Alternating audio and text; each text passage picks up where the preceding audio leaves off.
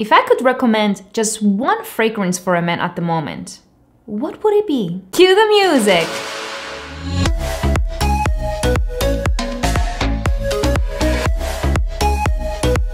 Hi everyone and welcome back to my channel. If you're new here, my name is Andrea, also known as Curly Sense, and thank you so much for stopping by, baby. So in today's video, we'll be covering a topic that you guys seem to bring up almost every day, it seems like. And it's the question of what is my favorite fragrance for men? Now, I've always had trouble answering these type of questions because there's so many incredible fragrances out there. But at this moment in time, I can finally say that I have a clear answer for you all. Are you ready? It's Cidre Boisé by Mancera.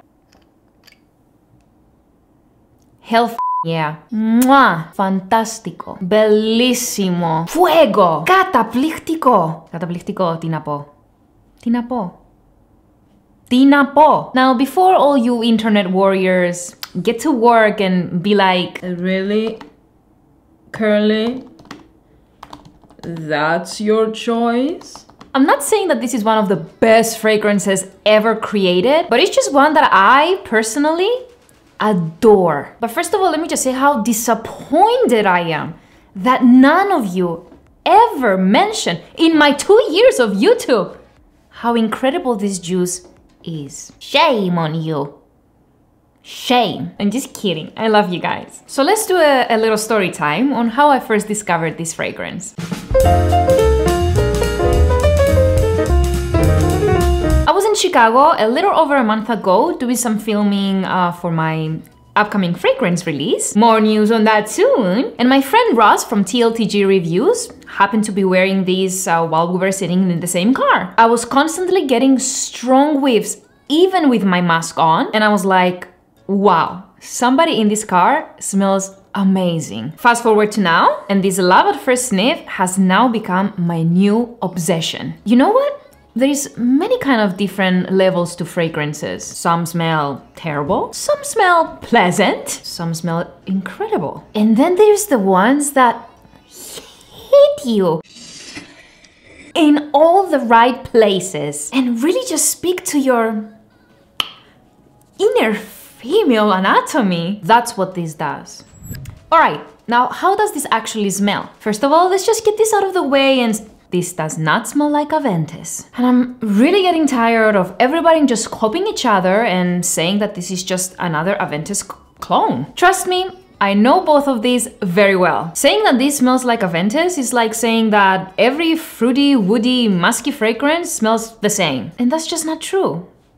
Straight up. The most prominent accords that I'm getting with this one is a fruitiness coming from a smooth lemon combined with black currant, a strong woody backbone, and a beautiful vanilla musk that makes it truly irresistible. There is supposedly a leather note in here, which I don't pick up, but I definitely get a slight smokiness in the dry down. The vanilla in here also reminds me of Annie by Nishane, which if you like that, I think you will enjoy this one as well.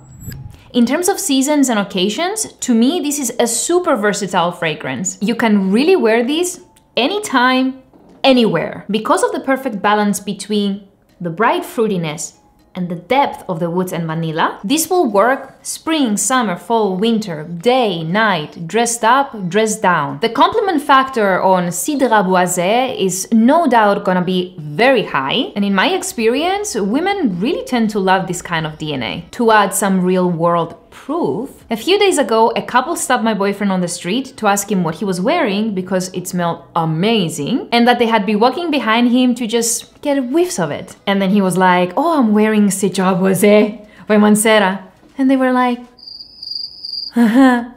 okay. They didn't know. Also, mind you, this was after 6 hours of wearing the fragrance and they were both wearing masks. In terms of performance, it has to be said that this fragrance was unfortunately reformulated. The older bottles did perform better and had a little bit more depth smell-wise, but I'm still getting 7 hours of longevity with around 2 hours of moderate projection with this 2020 batch. Pricing is also gorgeous.